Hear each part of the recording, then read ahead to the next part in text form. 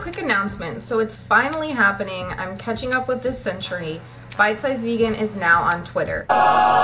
You can follow me at BiteSizeVegan, and I'm gonna try to figure out this whole tweeting thing. Believe it or not, despite the fact that I put out videos all the time on the internet, I'm actually pretty tech-phobic, and I've had to just kind of push through that and teach myself how to do all of these things. I mean, seriously, I put my videos together in iMovie, and all of my visuals I create through PowerPoint. It doesn't get a lot more ghetto than that. For the last number of years, this has been my cell phone. Well, time has finally come. It was very difficult for me to do, but I got a smartphone, albeit one that still has a keyboard and that is still waterproof. So if you're on Twitter, go ahead and follow me, especially for the upcoming weekend, because this Friday, Saturday, and Sunday is the Ubi reunion mission. I'm flying up to Iowa on Friday to get my Ubi and driving down the rest of that day and Saturday and Sunday to bring her back. So pretty soon the official Bite Size Vegan narrator will be back. That's all for now, just a quick little announcement. Do tune in tomorrow for a new main nugget, addressing yet another aspect of animal testing. And don't worry, the video is not graphic, just informative. I'll see you guys then. Please visit BiteSizeVegan.org and sign up for the newsletter for free updates, exclusives, and to never miss a nugget. And be sure to subscribe to the channel. Plus, follow on Twitter at BiteSizeVegan, as well as watch all of the Bite Size Vegan nuggets on the Bite Size Vegan Nugget playlist. And if you're a Facebooker, check out Bite Size Vegan's Facebook page and go ahead and friend me too to see what I'm up to.